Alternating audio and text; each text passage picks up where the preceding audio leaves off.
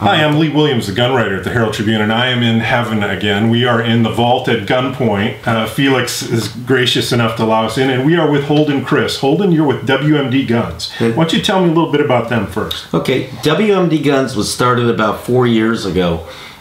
We started off with a coating company working with nickel boron and developing nickel boron on BCGs and things like that. Nickel boron is nickel with a certain percentage of boron in it, which makes it very hard. Once it's heated and hardened, a surface that's aluminum is actually 72 Rockwell on the scale, which makes it harder than the substrate. So on aluminum, it's very hard. The same thing with steel. And one of the cool properties of it is it's very coefficient to drag. It has very, very little of it. So you need little to no lube? Little to no lube. We say put a little lube on it. The reality is that we've made thousands and thousands of bolt carrier groups through the years, and we ship out as many as we make. Those bolt carrier groups really allow the gun, an AR-15, to run without any lubrication. Wow. And I know who your clients are as proprietary. Yes. But would I be wrong if I said you are doing nickel boron coating for major AR manufacturers? Absolutely. A lot of the high quality nickel boron that you see on the market, and believe me, I could get technical with all the stuff, but there's different types of nickel boron. There's nickel boron nitrate, which has little particles. There's different kinds of nickel boron that are based on different surfaces that others have come out with. The reality is that this is really the real deal here.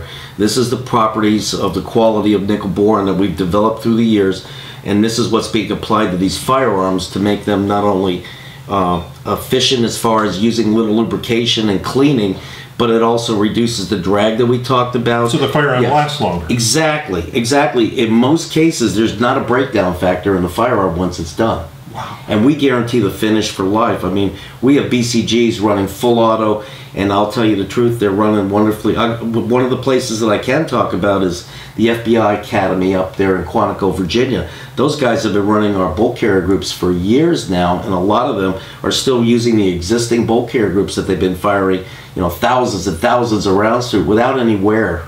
Now, Felix is going to be your local contact. Yes. If somebody wants a weapon nickel boron coated or anything, they can come to Felix. Absolutely. Felix is going to be, and I are going to be partners over here. I drove over so I could bring these parts over to him and explain the technology.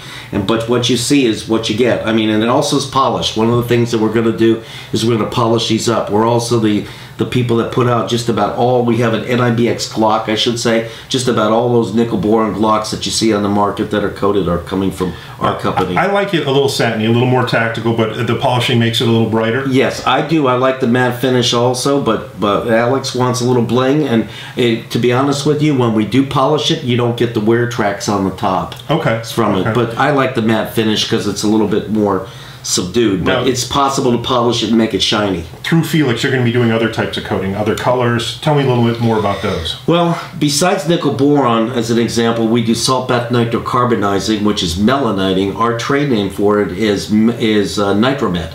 And what that does is it's a fusion process, does not change the dimensions of a part, because we had to add about a half a mil or 4/10 to 5/10 on this 4/10 of a million to give it the coating uniformity. But to be honest with you, if we want to go into another finish, it's called nitromet, and we actually do that. We do PVDs, which are perfusion coatings, just about anything on the market. Titanium nitrate we've played with and able to do. But right now, our two main coatings are this, and like I say, the nitromet. Nitromet in a barrel, believe it or not, will last about 30 to 40% more than chrome. Oh my God! Yeah. No, I'm trying not to touch this. Felix, this is going to be something that's going to be available here exclusively. Yes, right? This is our integral suppressed 22, and we are completely gone through this with the coating. The bolt is coated, the frame is coated, the suppressor is coated. This should add a great life, ease to clean to the firearm.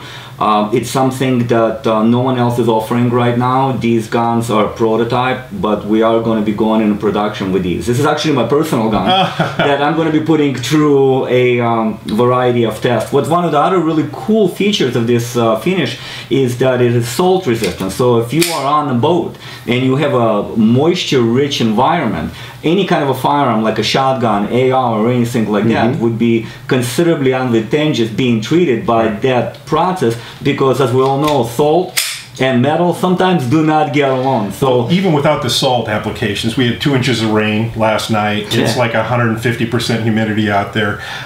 This is going to be my personal gun. I'm just thrilled to have it coated with something that'll add just some regular rust prevention, even though I'm not taking it out on the boat.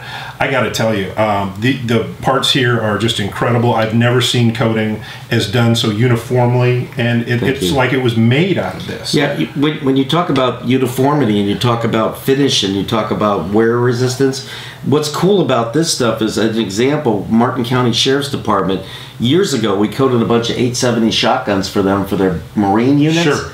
They still have them. They haven't rusted. We've also done stuff for Indian River County and other sheriff's departments where they're coming from hot to cold and they get the weather change. AC and they get, to outside. And it gets the condensation and swelling, especially with the guys that are up in the towers that have to patrol over the jail that we have there. So that gun goes hot and cold when they walk out, and those rusted up in no time. Well, we did some for them, and they're still absolutely pristine. Now, Felix, you mentioned earlier, you're not just going to be providing this service for firearms. You're looking at knives and anything else? Yes, anything that requires that kind of a finish or that kind of a protection. We were speaking about doing some firearms, some tactical access, because it adds tremendous strength and longevity to the material. One of the other things that we're doing that nobody else does, this is a 9mm bolt carrier or a complete assembly. No one does it for 9mm ARs. These are prototypes. We're going to be putting them to our bases. And he's the only one doing that for sure. We're definitely going to be introducing a lot of these to the market because the 9mm has been gaining a lot of traction in today's AR market, and we're also introducing our own line of 9mm, and this is going to be one of the features that are going to be on all of our guns that comes in standard. We have to get that to the range. Any idea on a price point yet on this, or is it too early? They're not going to be tremendously more expensive than our standard product. We're probably looking at about a $1,300, $1,400 range. They're going to come in a nice little package. And that's all weather. Yeah, it's all weather. Yes. And they can remove the baffles and clean it. But the cool part about that gun is it's going to run, and you know how, well, let's go back to 22s being so dirty and gritty. Yeah. The more, firing this gun is going to require almost no lubrication. Let's not say it runs without. Right. Because we don't like to say that, but basically, if the gun's well worn in and there's no lubrication, less of that dirt and stuff, it gets in there and then it starts to mildew a little bit in there after a while. Like a 22. So with this, you got greater weapon life, easier cleaning, more reliability. Am I missing anything? No, that's just about it. There are other coatings out there, but it's the best that you can find that'll take care of all the needs in a row. Across the board. Right. Something will be a little harder, something will be a little bit more weather resistant, but in general, that's why we went to this product, and that's why we're so successful at doing the coatings. Well, I wish you guys nothing but success. I think this is the most exciting news for gun guys I've seen in quite a while. Yeah, it's something that everybody will enjoy and something that everybody will definitely use to protect the life of their firearms. Right. We know firearms are expensive, and if you want to have a good investment, something that you want longevity out of, that process will only add to your firearm. Guaranteed. Better than bluing and parkerizing. Right, and keep in mind that they can come to him, Felix, and off he goes with that part, sends it to me, and bam, I'm ready to coat it for him and get it back to him. So you can do some interesting things. He's a very innovative guy. He's very, functional as far as coming up with new ideas and designs. Or if somebody's got an existing heirloom and they want to coat it, perfect. I mean, it'll last for many generations. Or a suppressor. We're right now going to be playing with suppressors, actually coating inside and outside of the suppressor. Because they get dirty. They get dirty just like the 22s we were talking about. It's very interesting to mention something about the lubrication on 22. We run our 22s dry.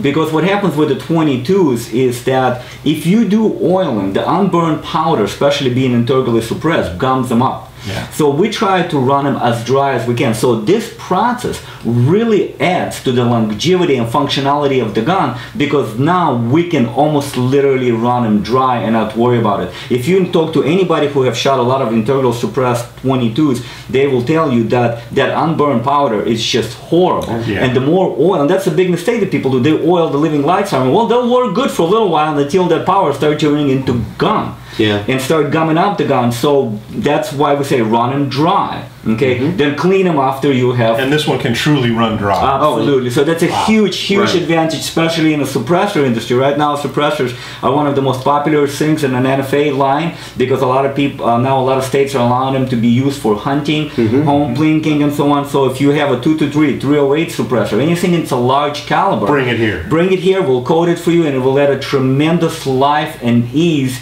of maintenance. Will be virtually no maintenance, especially if it's a suppressor, it can be taken apart. The greatest advantage you're going to get out of it is a suppressor like the new Gemtech suppressors that are monocore, that we can coat the inside of the that we can actually take it apart, clean it, put it back together. Basically, you're going to be able to pull it out, spray it, wash it, and you're done. Well, to me, it looks like it's perfect for Automat Kalashnikova. Yeah, absolutely. That'll be the next step. Thank you. The next step. Well, thank you so much. My pleasure.